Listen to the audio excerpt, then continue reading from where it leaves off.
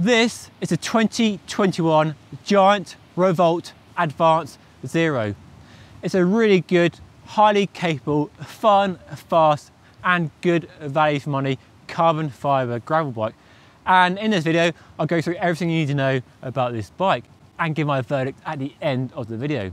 To look at this bike, it's not as visually exciting as something like the Aero 3T Explorer Race Max, or has the suspension and down tube compartment tech from the Specialized Diverge, but it gets everything right that a gravel bike needs in 2021.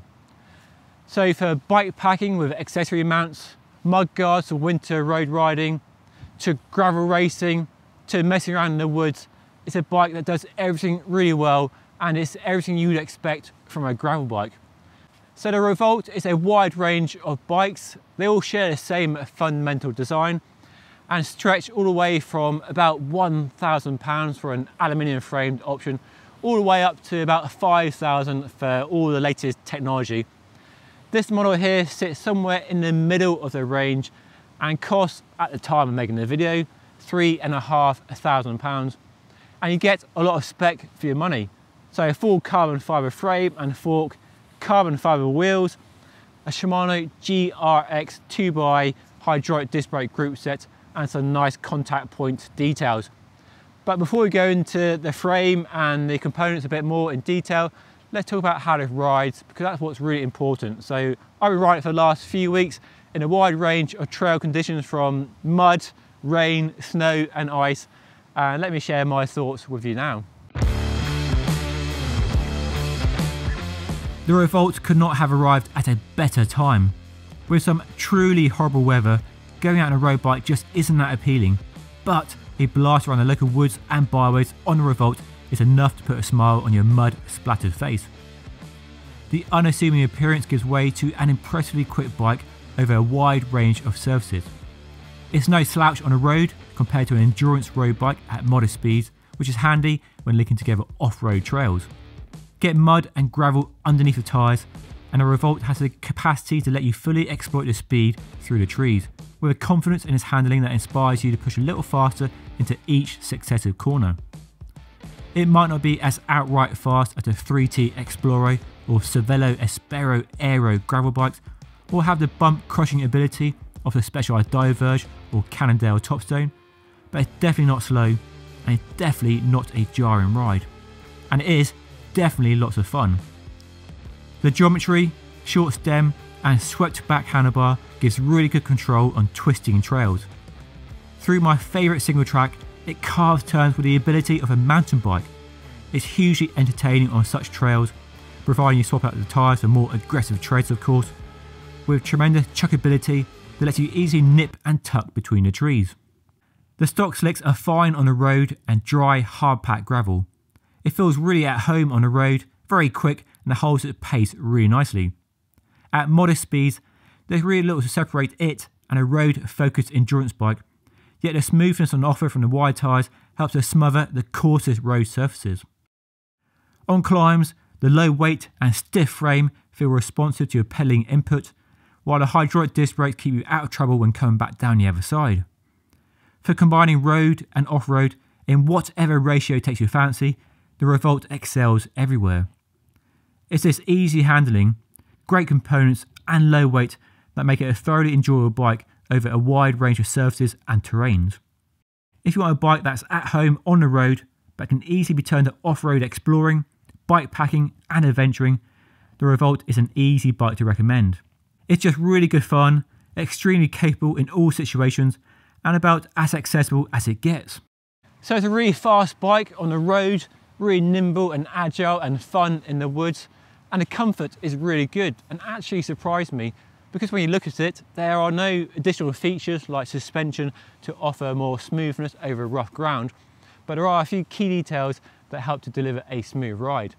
Now, the first one is of course the big tyres. The Revolt will take up to a 45mm wide tyre on a 700cc rim, or go down to the 650B wheel and you get up to a 50mm wide tyre. These, by the way, are a 40mm wide tyre and plenty of clearance around the fork and the rear stay, so you can easily go wider and space for mud guards as well. So the tyres go a long way to providing that smooth ride the bike offers, but that's not all. There's also the carbon fibre frame and fork, all tuned by carbon fibre layout and the profiles of the tubes and the way the rear stays are lower, got a very low slung top tube, all to provide more compliance, let the frame flex in a very controlled way. And then we have two features borrowed from their Endurance Defy road bike. The first one is the D-shaped seat post, which was first launched on that Defy back in 2015. And if I remember correctly, because I went to that launch in Scotland, they claimed about 12 millimeters of rearward flex in that seat post. And of course that depends on rider weight, how much seat post you have extended from the frame, but quite a lot of flex. And you can actually see it and feel it when you're riding along. Not in a bad way, but in a nice way, flexing when you're riding over rough ground, whether it's cobbles or roots and rocks. The amount of seat post extension helps as well, of course. Very low slung top tube, the compact frame design that Giant are renowned for. We've got the seat clamp inside the frame as well to increase the amount of seat post extended. And that D shape really helps to provide more flex over a traditional round seat post. And then that D-shaped profile concept is taken onto the handlebar, which also has a D shape along the top. Now it's an aluminium handlebar, not carbon fibre like the top end bikes, but it still makes a difference. It does provide a slightly smoother ride than a traditional round handlebar. Not a huge amount, but a tiny percentage point here or there. It's also a really nice handlebar as well. It's swept back from the stem as well to give you a shorter reach to the drops and the hoods, and that's nice. And the tops are very slim, so you can easily fit your hands around them, especially this time of year when you're wearing big, chunky gloves. So nice handlebar, nice seat post, big tyres, and the frame design all helps to give a very smooth ride, despite the lack of suspension and other features you get on some other manufacturer bikes. Being a gravel bike, it needs to be versatile, and versatile it certainly is. For a start, we have mudguard mounts front and rear, so it's perfect for winter riding, especially with a slick tyre like these. Then on the fork, you'll spot a bolt about halfway up, and that's for an accessory mount for a rack or such like, so that's a nice detail. And then underneath the down tube, we both have an extra bottle cage mount, giving you 3 bottle cages in total, and some armour cladding to protect the carbon frame from rock strikes from the front wheel. We don't have a pair of bolts on the top tube, which is quite common with gravel bikes, but personally, I'm down with that. I don't really like having 2 bolts on the top tube because most bags, when I put on the top tube, I strap using Velcro, so not having 2 bolts to ruin the clean lines works fine for me. Let's go through the frame details a bit more, and for a start, I think it's a really good looking bike. Now, it's understated, yes, but I sort of like that in a gravel bike because most of the time, let's be honest, it'll be covered in mud. So it works for me. We've got a nice seat clamp cover to keep the mud out of the bolt there. Nice sloping top tube, quite a muscular, angular head tube. Internal cable routing for the cables and brake hoses and inside the fork as well. Nice drop rear stays. Got a slight curve or cutaway to the seat tube to enhance the amount of flex from the seat tube and seat post. It's disc brakes only, of course, with 12mm axles and flat mount calipers. We've got a PF86 press fit bottom bracket, but as with all Giant bikes I've ridden in the past, no issues with creaking or squeaking from that setup, so that's all fine. So a good looking bike, not the flashiest or most eye-catching bike in the world, but subdued and understated, and with the black rims and all the black parts, it looks pretty stealthy to me. So, but let me know what you think down below. So the frame, let's spin it around and talk about components. For £3,500, you get a lot of equipment for your money and a lot of carbon fibre. So carbon frame, carbon fork, and carbon wheels. These being the company's own CXR2 carbon fibre wheels with a 35mm depth and a 25mm internal rim width. So that is ideal for the wide tyres, which we do have here, creating a nice smooth profile and a good foundation for wide tyres at low pressures, stopping the tyres squirming around in the corners. The weight of the wheels is very impressive, coming in at about 1,500 grams, so pretty lightweight, it has to be said, and helps to contribute to a low overall weight of the bike, and definitely gives the bike a real sense of speed and urgency, a real snappy responsiveness to the way the bike handles. So a nice set of carbon fibre wheels. And then we have Shimano GRX mechanical 2x group set. Now you know I do prefer 1x if you saw my video on that the other day, linked above if you missed it. But 2x works well, especially in more of a road focus setup, which this one is with these slick tyres. As with all Shimano group sets, it works really well. Shifting's accurate, fast, quiet, even the front mech works extremely well. You can change under load. The brakes are solid, dependable, no noise in any conditions. So for me, the group set is a highlight of the bike.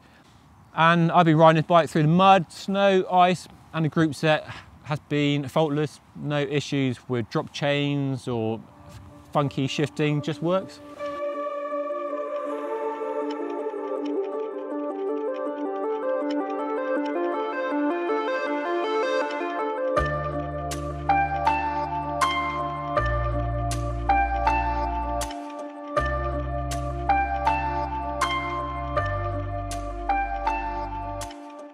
If you're in the market for a gravel bike in 2021, and I know a lot of people are, you are spoiled for choice.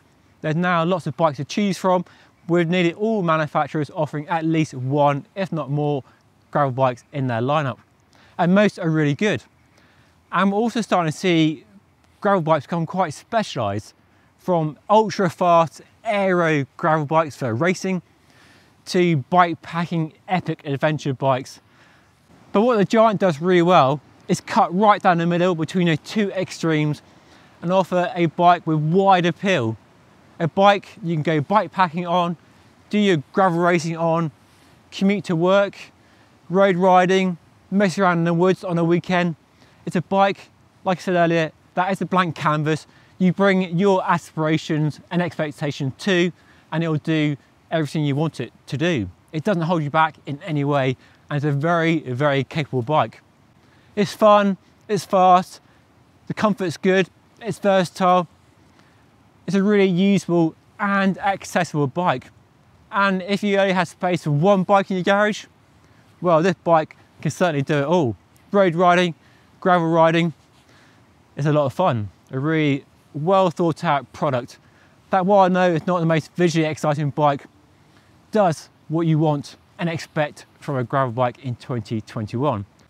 And being a Giant, despite some recent price increases, it is exceptionally good value for money with a great parts list on this bike. From the lightweight and very flash carbon wheels, the nicely shaped handlebar, the comfy saddle, and the Shimano GRX 2x group set. The only thing you might want to change, depending on trail conditions, which for me at the moment is copious amounts of mud, are the tyres for something a little bit more knobbly, shall we say. But for dry, hard packed trails or road riding, these slicks are just fine. So while it might not turn heads, it does put a smile on your face. And I think that's what's really important with a gravel bike, the way it makes you feel. And this bike is a lot of fun. So that's been my review of this bike. Now do let me know if you have any questions down below in the comment section.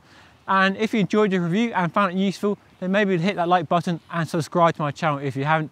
And there probably have videos floating around here now that you can watch if you want to find more reviews on my channel. But I'm off for a ride. I'll see you all again next time. Thank you for watching.